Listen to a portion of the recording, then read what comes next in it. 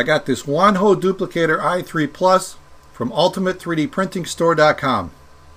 It's the next generation up from this guy, the Wanhao Duplicator i3 version 2. I'm going to unbox this and do a first print on today's Filament Friday.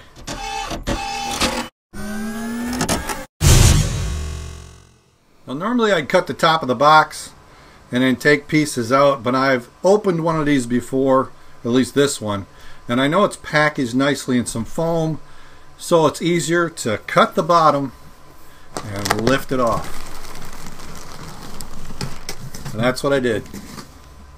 And it comes in this nice plastic bag that I need to cut. So I'll get out the knife.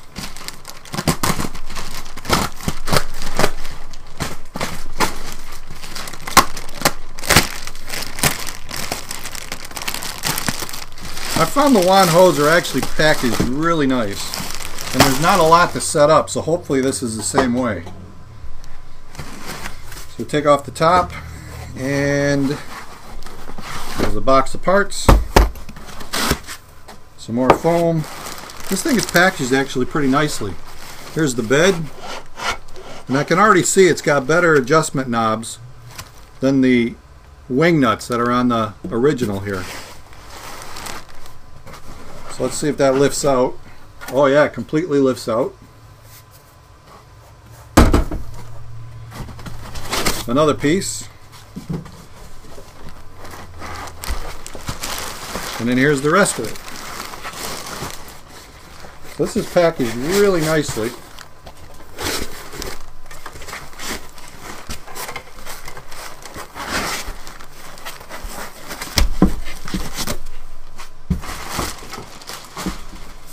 And then we've got a manual, an extra build plate material, and a small sample of filament. Looks like that's it. So now I'll put this together and we'll try out a new print. So I did read the first pages of the manual. Yes, I actually read the manual. And it says to just assemble this to this guy with 4 screws. So I opened the box and I was surprised what I found. I found the screws and a few extra pieces, USB cable, some rod that isn't in the manual. It's like a big hook.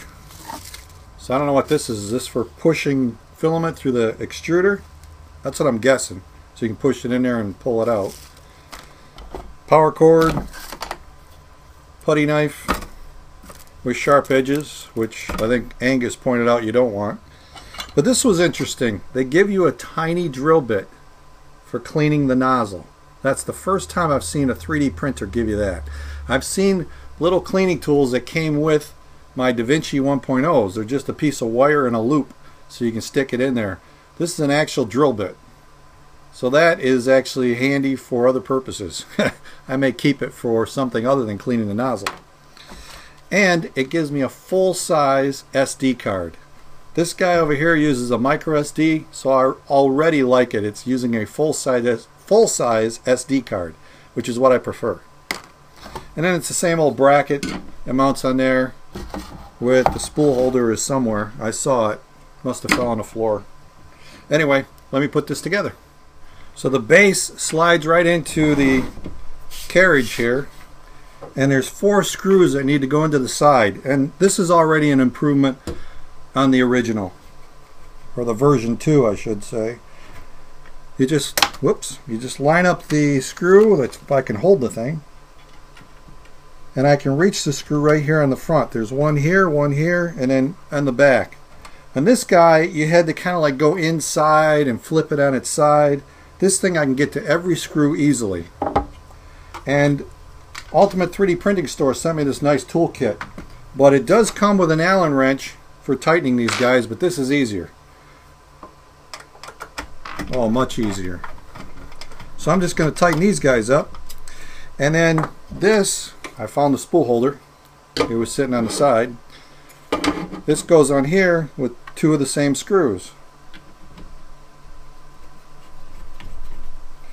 So I can tighten these guys up, and I'll have it all assembled, and then I'll connect the wiring. So it's all mounted together. It's feeling pretty solid. It looks like it's got some little rubber feet that I need to put underneath this thing to stop that rocking, but it already feels more solid than this guy. But the wiring could not be any easier. Everything's labeled. Like this is A, and A goes right into A stepper. Let's plug that in. B is over here on the side, goes in the B stepper. D is over here with B, this little connector. There, those locked up. And then C is over here on this stepper. And then finally, this last ribbon cable plugs into a connector right here on the side of the base. And that's it. The only thing left is connect the power cord to the back. Oh, it does have that too. On-off switch, and the power cord goes right in here. This is looking nice already. This is quicker than some of the printers that I've taken apart that claim they're fully assembled. So I plugged in power, flipped it on, and the LCD screen, the touch screen, came to life. Touch screen, I love it. The only other machine I have that has a touch screen is my $1,100 FlashForge Dreamer. So that is really nice. And so now I need to level the bed. And the instructions say to turn it on, home all the axes, and then shut it off, and then adjust the knob with like a piece of paper underneath it. Very typical manual adjustment. So I'll press home.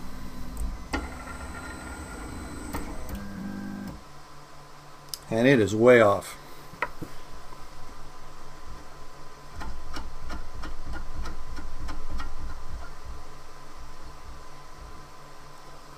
And it says to manually move it to each corner,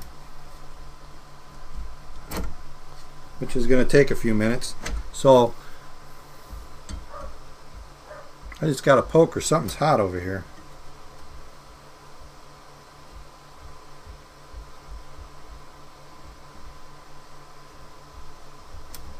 I don't know. I got a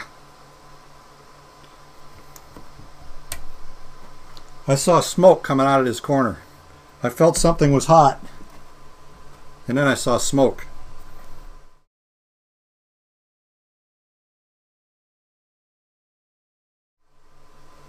That is not good. This may be the end of this review. Ooh, that's an electrical smell.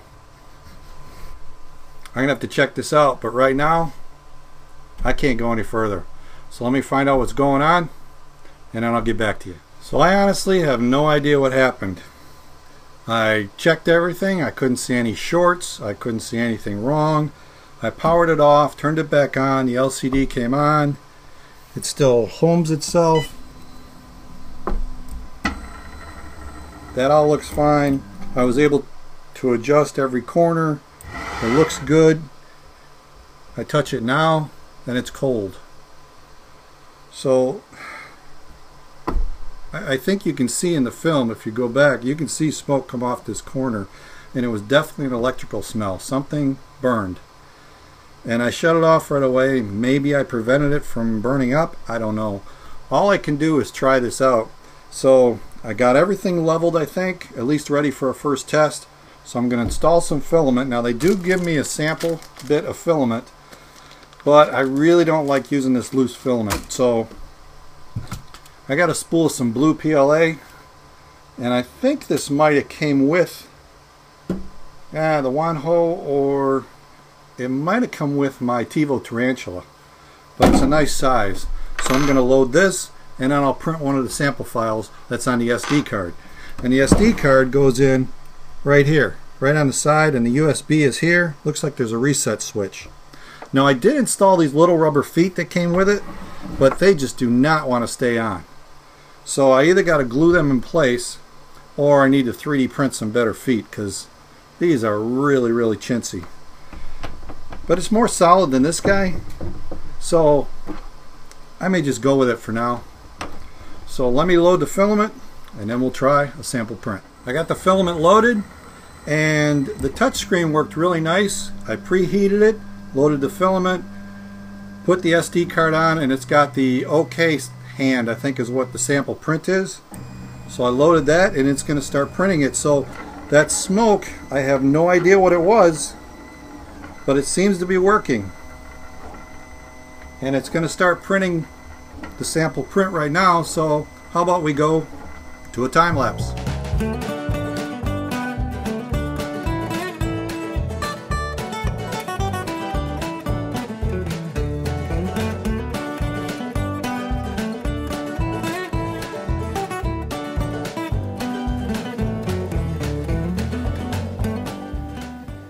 So overall, I think it did a good job. This print came out really nice. There's some nerds in between the fingers, so the traction may be off a little bit, and this isn't the best plastic, but it's still printed really good. The tops of the fingers are smooth, it's not melted, which tells me temperature control is pretty good on this thing. So I think it's a good printer for 499 bucks. I think it's a very good printer, and it's under that $500 target I like to be under when I recommend a printer. As far as that smoke, I'm still confused because there's no hole down here where it would have leaked up from the electronics. The board shows no sign of smoking or no sign of burning. The heated bed was not heated. It's just there's no sign of anything burned. So I really don't know what happened. I'll let Ultimate 3D Printing Store know about this and show them the video. But I just won't run this when I'm away or at night because right now I don't trust it. So other than that, I mean, it seems like a really good printer. So that's a real mystery to me. So my 10K celebration is still going on. It goes on to the end of the month. I'll put a link down below. You go to that site, you enter your email, and you're entered into the contest. You also are signing up for my newsletter, which I'll be sending out occasionally. I'm not going to sell the email list. But that gets you entered in the contest for a TiVo Tarantula printer, this shirt, and a hat from Ultimate 3D Printing Store, and a roll of filament, I believe, from MatterHackers. So we've got 3 prizes to give away. So if you want to enter into that, just enter your email at that link. It's in the description too. If you want a Filament Friday sticker, just send me a self-addressed stamped envelope, just like Caesar Lithgow did. He says, I enjoy your channel. Thank you for your dedication. Thanks for watching. Would you consider creating some educational content on how to work with GitHub or how to update Marlin for use in the Fabrikator Mini? Now I did do a video, I'll put a link up here, for updating the firmware in Fabrikator Mini. So that's kind of covered. GitHub, I haven't done any work with GitHub. I find GitHub actually very confusing, so I can't help there. I'm attaching a self-addressed stamped envelope. I would enjoy a couple of your stickers. So here's his self-addressed stamped envelope. So Caesar, I'll send you a couple stickers. So if you want some, just send me an envelope. Self-addressed stamped envelope. I'll put the address in the description below. So one more announcement. I will be at the New York MakerFaire, October 1st and 2nd. In fact, I'll be at a meetup that's going to be on October 29th, the Thursday before, at 7 to 10 o'clock in the evening at a local makerspace. I'll put a link to the meetup in the description. It's sponsored by MatterHackers, and Joel Telling, 3D Printing Nerd, will be there.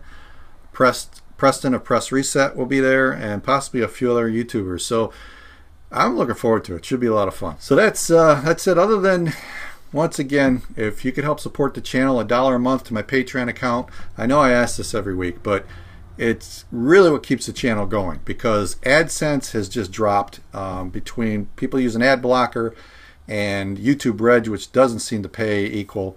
My revenue has just dropped. I'm almost doing these things for free, and I don't mind putting out Filament Friday every Friday. I enjoy it, I really do. But there's other things I want to do that take more time, and to do that, I want to be compensated for my time, and that's what Patreon people do. They're awesome, and they have been very generous, and I want them rewarded. So I'm turning Patreon kind of into my premium channel. For $1 a month you get extra content, and they know about it. I've been talking about it on there.